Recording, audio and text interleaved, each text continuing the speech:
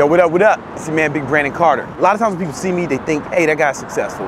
He's got 2 million plus fans on social media, a thriving fitness empire and supplement company, big office in Manhattan, ton of employees and customers all around the world. But it wasn't always like that. In fact, things used to be quite different. Before I started this fitness empire, I actually used to be a drug dealer. Kind of ashamed to admit that. Growing up, I always wanted to be a personal trainer. You know, I love fitness. I got certified when I was 18 and I was training people, tons of people. But being a personal trainer, you don't make a ton of money, or at least not the amount of money I wanted to make. See, I had big goals. I wanted to make a lot of money. And being from the south side of Chicago, I only knew one way to do that. And at the time, that was selling drugs. So what I used to do was I would go down to Miami. This was a long time ago, first of all, way past the statute of limitations. No need for anybody to go looking into this. But I used to go down to Miami and buy cocaine at wholesale, bring it to New York, most of the time on the bus, Greyhound bus or something like that. Once I got it here in New York, not only could I sell it for more money, but I could also add shit to it and step on it and stretch it out. So I actually had more product, because the standard of quality for cocaine in New York is not as high as the standard in Miami.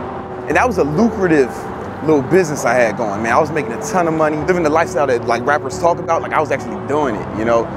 Fast money, parties, girls. So even though I was living this exciting, lucrative lifestyle, inside I didn't feel right. I felt ashamed. I felt like a failure because I wasn't helping anyone. In fact, deep inside I knew that I was tearing people's lives apart. But all that wasn't enough for me to change what I was doing, because money was too good. The money was too appealing.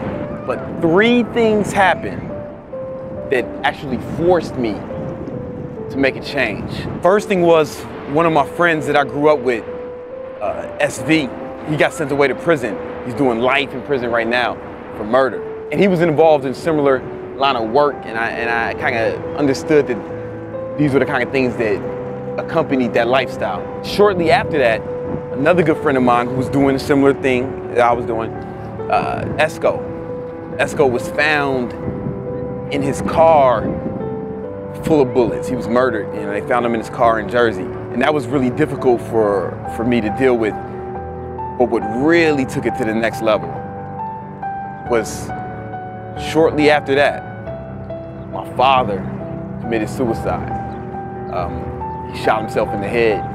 My dad wasn't as a bad guy, but he was involved in some things he probably shouldn't have been involved in. And I started to realize that the people who were involved in the kind of things that I were involved in, they're all getting killed or sent to jail. And I didn't want to go down that route. And that's when I decided that I wanted to create a business that actually helped people instead of hurting people. But I wanted to do it in a way that it was lucrative. Because again, that was part of my motivation as well. I wanted to make money. I didn't want to struggle like I was before. And I knew from experience that a great way to help people is with fitness. But see, the problem with that was I knew that being a personal trainer wouldn't make me the kind of money I wanted. So I had to figure out a way to do what I love, which was help people accomplish their fitness goals and train people, but still make a ton of money.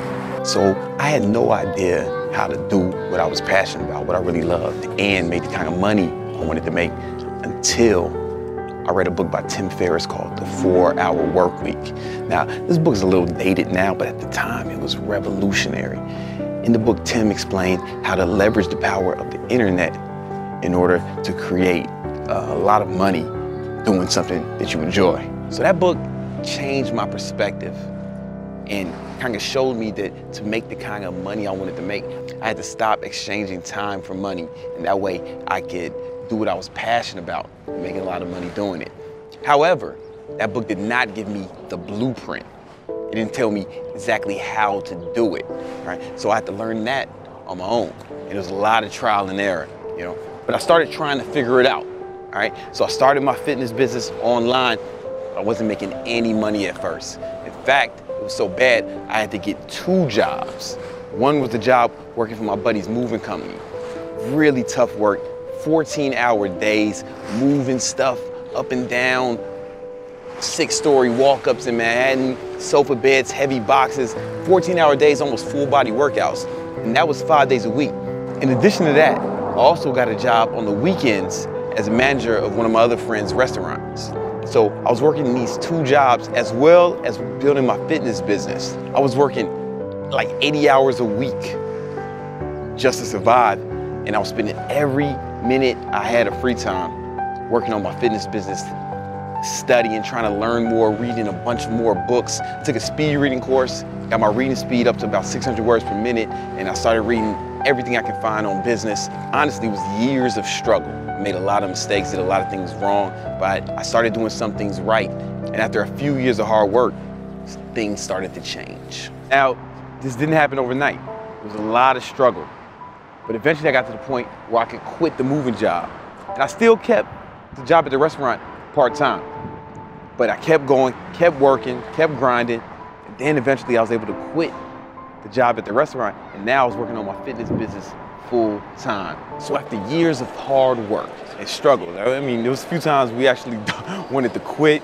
We almost stopped becoming friends at various points. But now we finally got to a point where we feel like we're successful, and it's still growing. Right now we have tons of employees. We have a big penthouse office in the middle of Manhattan. Our supplements are sold all over the world, customers all over the world. And most importantly, we get tons and tons, countless testimonials from people telling us that our products, our supplements, our workout programs, our diet programs have helped them accomplish their goals. It feels so great to actually make a living helping people, right? Because now, you know, it feels so much better when you're giving instead of taking. You understand what I'm saying? It's literally a dream come true to actually be able to help people accomplish their goals and to make money, right? Because helping people accomplish their goals is something I've always wanted to do, and I was doing it, making almost no money because I loved it.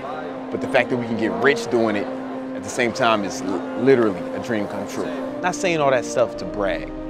I actually hope that it inspires you, right? If you've made some mistakes in your past, or if you're working a job or doing something that you don't really want to do, it's not your calling. I hope this inspires you to go out and really try to do some big things, accomplish some big goals, to do something you're passionate about. Like, life is so much better when you can make money by doing something that you love. It doesn't feel so much like work. It doesn't feel like a struggle. You actually enjoy it, and if you can make it lucrative at the same time, and you can figure out a way to do that. I know because I'm living proof. So, if this helped you in any way, if this inspired you, if this gave you some encouragement, then please do me a favor, hit the like button, leave a comment saying if this inspired you. Please share this with your friends or your family or anyone you think may need some encouragement. And I hope this helped, you know, because at the end of the day, that's what we're here to do. We really want to help people accomplish their goals. I hope this helped you. All right, peace.